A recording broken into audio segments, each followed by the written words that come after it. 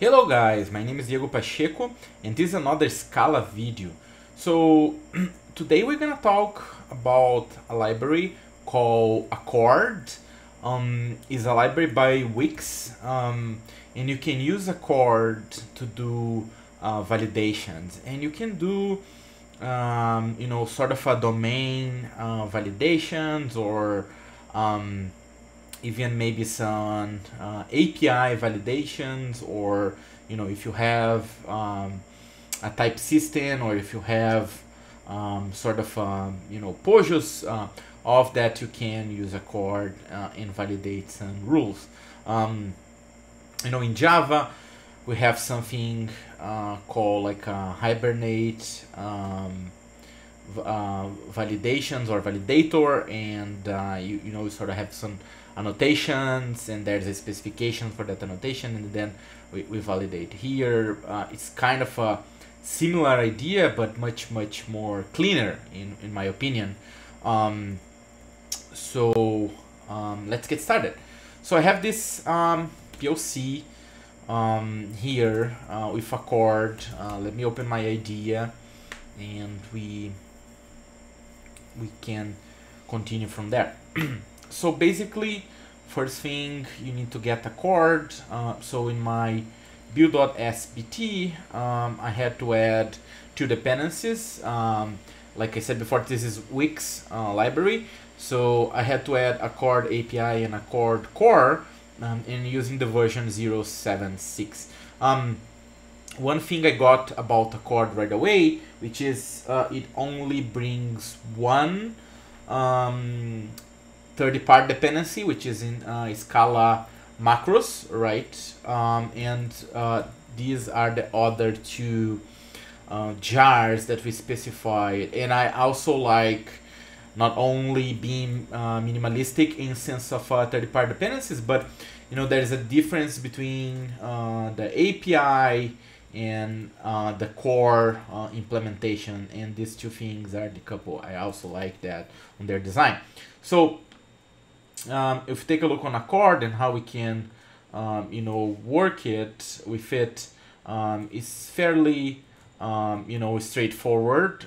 So here I have a very small type system, or POJOs, right, that we can take a look. So in order to work, I had to import this Accord validate, where we're gonna do some validations, and Accord has a DSL, and I'm importing all the DSL. Then I'm also importing the validator. I imported here inside of the object, the application, but it could be here on the top. This doesn't make much any difference. So I have a trait, which in Scala, in Java is like an interface, and then this trait is called person. Person has name, surname, and age. Name and surname are strings, and age is an int. And then I have a companion object for the person, and I have a person validator. And my person validator, it is a validator with a generic type of the person trait. And then this produce, this is the type that is produced by this validator of person, where I receive the person called person lowercase, and then we expect that the person.name is not empty, the person.surname is not empty, and the person.age is between lower bound 0 and 120.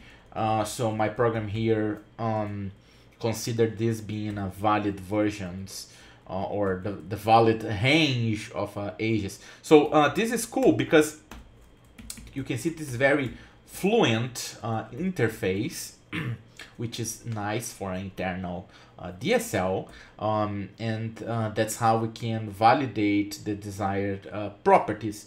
Of course, comparing with Java world validations, like I was saying before, if you have an annotation at the top, the metadata and the data are kind of together, which is a cool thing. But here, you know, in Scala we have this culture of having companion objects like this one, so it's not really, I would say, not idiomatic, right? But it is nice because it's compiled thing, right? So annotation sometimes, you know, you need to be in a runtime in order to validate them, and here all the validation that happens is in compile time, so that's definitely a cool thing. So that's neat. Let's move on. Our example is not done yet. Here I have a case class. You know, in Java 15 or 16, now there are case classes in Java. It's called records. But here in Scala they were around since day one. So I created a case class called adult, where I have a name, a surname, an age, and I have a contact information, and this extends the person, the trait person we have here on the top, right?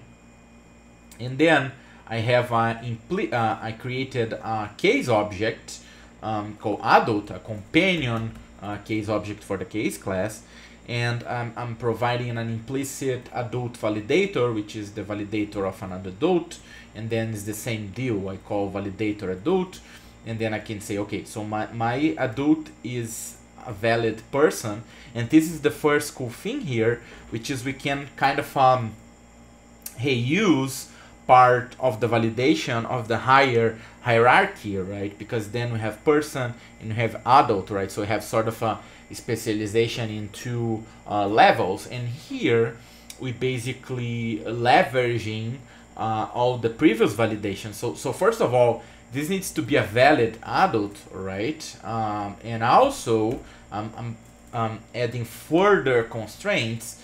So I'm gonna go through all the three validations that we have there, but also, you know, the age of this adult should be bigger than 18, and the contact info should not be empty, right? And here, okay, so these are type systems, these are object hierarchy, and we can see how cool the validations are. So let's see then in action, right? So this is another cool thing about Accord, but so I created like a valid adult and a non-valid adult, a not valid adult. So this valid adult is called Grace, surname is Hopper, it has 85, and here is the contact information. It's a very green example.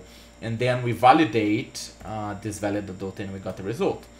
And then we have a non-valid adult, which is, you know, we don't have a name, is Hopper, is in the same place. And then we're gonna get a different result. And here I'm printing both. So let's see what happens here. Let me run this Accord application here in Scala.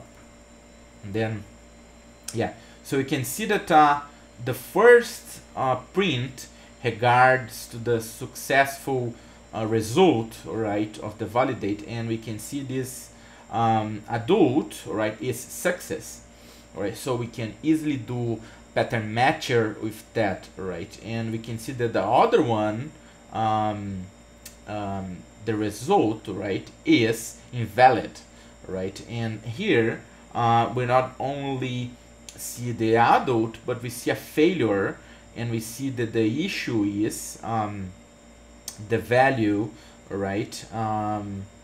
Set value is the issue, right? So because of course we are missing a name, and name is mandatory.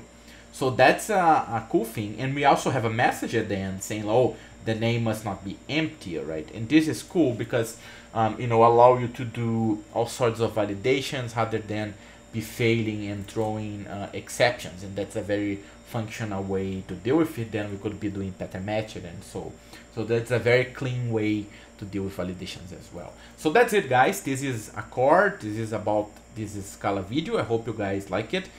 See you next time. Take care. Cheers.